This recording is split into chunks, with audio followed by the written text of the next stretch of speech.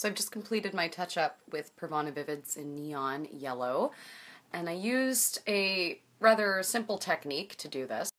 So because my haircut's kind of a lob, or like a grown-out bob, I wanted to keep a lot of focus on the yellow in the front.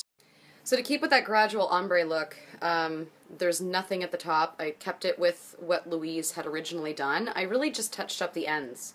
And you can really just do this by taking a comb or a brush, painting the brush with some of the dye, and then painting it downwards. But take sections straight down. So actually just take a piece like this, and then just focus on the ends, really. I mean, most of the work is already done. This is just a refresh.